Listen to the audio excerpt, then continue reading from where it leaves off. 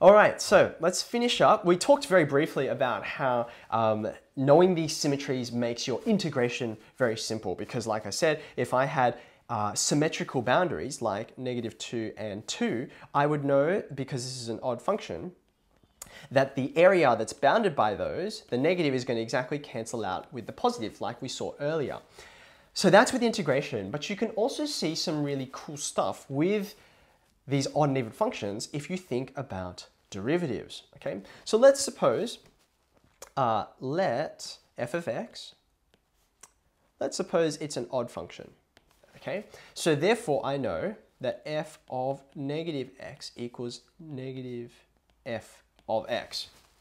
What can I say about the derivative f dash of x if I know this fact? Well, this is one of those places where, even though it was very inefficient to use earlier on, we still taught you how to differentiate things by first principles. When you're in a hurry, you don't differentiate things by first principles because it takes a long time. But if you're trying to develop new understanding, there's few better places to go to return to the foundations. And it's going to be exactly the same case here.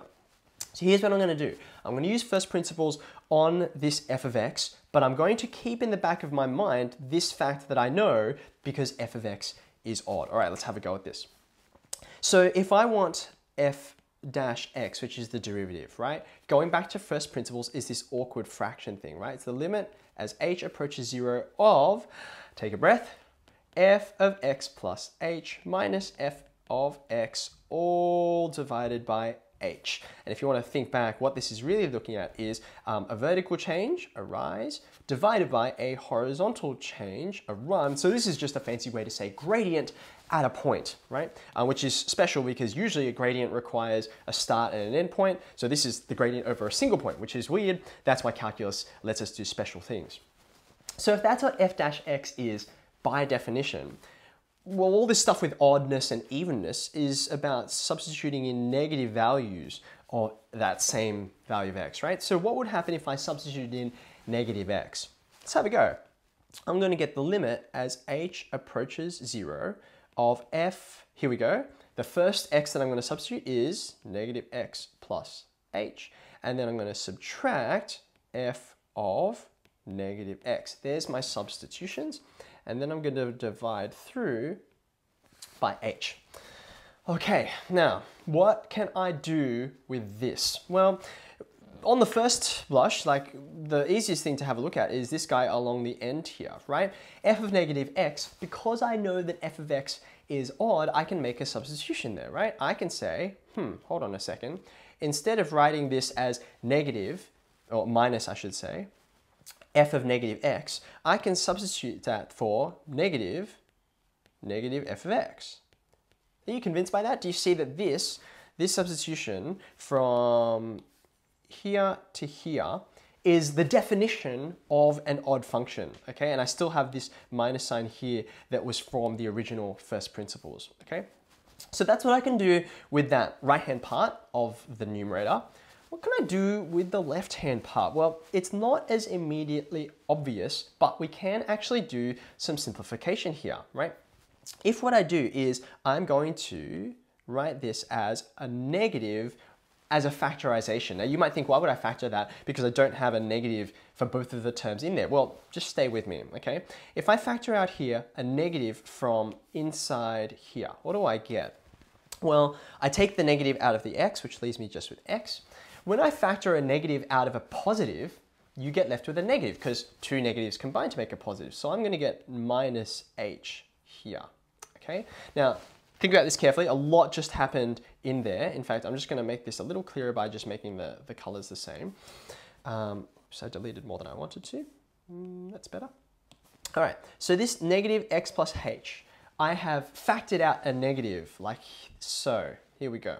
And hopefully you can convince yourself, if you went in the reverse direction, if you went and expanded that set of brackets that I have down in here, right? The negative with the x would give you this negative x, and then the negative with the negative h would give you the plus h, okay? I know that seems weird. Why would you do that? Well, hold on to your hats for the next step. Now, I have the denominator there over h. That hasn't changed at all, okay? Now, what's going on here? Well, let's tidy this up a little bit.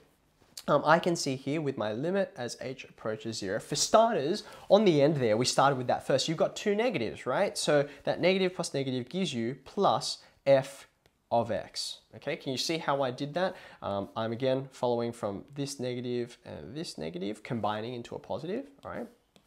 Now, what do I get from this left-hand part, the green part? Well, because f is an odd function, that's where we started with all the way up here, right? F is odd. Therefore, f of negative something is the same of negative f of that same something, right? Now, I have f of negative something right here. F of negative x minus h. So therefore, this x minus h is going to stay on the inside, and this negative is going to creep out to the outside. I can bring it out because f is odd. So therefore, I'm going to write this, f, or minus rather, f of x minus h. This is a bit mysterious. Again, that denominator is just hanging out there, not doing anything else. Now, my limit hasn't been evaluated yet, so I'm just going to leave that as the case. Now, what have I got here? How can I work with this and make it any better? Well, I've got a negative first and a positive second. We don't tend to write things like that. You know, rather than saying negative 2 plus 5, it would be much easier to think of this as just 5 take away 2. So in the same way, I'm going to rearrange these. I'm going to write, I'll stay with the same colors that I'm using. That would be a clever thing to do. This f of x, which is positive, I'm going to write it in first. So that gives me this guy here. And then I've got this minus f of x minus h. I'm going to write that over here because it's negative. So minus f of x minus h, all divided by h. Okay, now believe it or not, I actually have finished doing all my algebraic simplification. This is my final line, and you might think, well, but what does this mean? What was the point of this? Well, we need to go back to what first principles is like what is the whole point of it, right? This guy here, by definition, right? What does it mean? Well, if I draw you a little rough sketch here, right? It's if you've got some kind of function, like so, okay? I'm going to copy this because it'll be useful later. There we go. What we're doing is we're comparing two spots here, like a spot like this, call this x, and then we go forward a little bit, and we call that little bit h. So if we go forward by h, we get x plus h, right? So I'm going forward h, and then I compare not just their x values, but their y values, right? That gives me f of x over there on the y axis, and this guy here correspondingly gives me f of x plus h because it came from an x value of x plus h over here. Okay, now what I'm doing is, like I said before, I'm comparing rise over run. So what I'm getting is the gradient, whoopsie daisy, the gradient of this section of the line here as that section, as that interval gets tinier and tinier and tinier as h approaches 0, right? So all I'm doing is I'm comparing an x value and going a little bit further over. X value plus a little bit, so that's x and x plus h. What does that mean for this? Well, like I said, I knew that function would be, that drawing would be handy from before. What would this fraction that I've got here mean?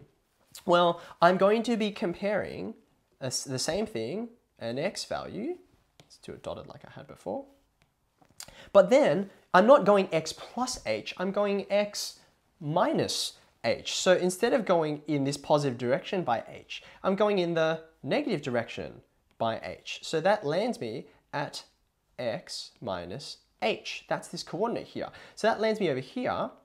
And then I'm comparing this f of x here with the previous y value, f of x minus h. Now you can see this is still going to give me a gradient calculation. It's still rise over run. It's still y2 take away y1 divided by x2 take away x1. It's just that I'm looking to the left rather than to the right. So in other words, this guy here, even though it is less familiar, this is just another way of saying it's the derivative. It's the gradient function. So what have I got here on the left-hand side? What we started with was f of negative x. It's equal to f, or sorry, I should say f dash of negative x is equal to f dash of x, which is the very algebraic definition of evenness. So if you differentiate an odd function, you get an even function, which brings us all the way back to this guy over here. You might recall, it's all the way over there, that's okay, that I started with, I'm going to put both of them on now, I started with sine of x, right? Let's hide that. Now this guy here is an odd function, and if you differentiate sine, you get cosine, which is this guy here, an even function. So you can see, even though this is not a polynomial, and so the evenness, oddness language is a bit sort of, where's it coming from? It still fits this same behavior that we can recognize here. And even though this is a long and very detailed proof here, you can prove yourself really easily if you take, derivative of x cubed, this is the derivative of an odd function, gives you 3x squared. Oh, look right there. We're looking at the power. This coefficient over here on this left-hand side doesn't really matter. It just changes where you are, in terms of scale. This is the part I'm interested in. You differentiate an odd function, you get an even one, and I'll leave it to you as an exercise to the reader to try and do the reverse. If you differentiate an even function, you get an odd function. So, I hope that all makes sense. We covered a lot of ground. The big idea was that functions have symmetry, right? And that symmetry can be very useful, particularly when we're integrating, because it can save you a lot of work or make your integral a lot easier. We looked at these two definitions, a geometric one, thinking about reflection and rotation, and an algebraic one using our function notation here. The names, as we saw, even symmetry and odd symmetry, come from the polynomials with those respective powers. We saw the different ways you could combine symmetries either by addition or multiplication and the results you would get. And then lastly, we saw when you differentiate an odd function, you get an even one. And like I said, I'll let you prove that the reverse is also true. So in summary, when you're looking out, when you're doing integration or any other kinds of functions, look out for functions with symmetry because they can make things a lot easier for you.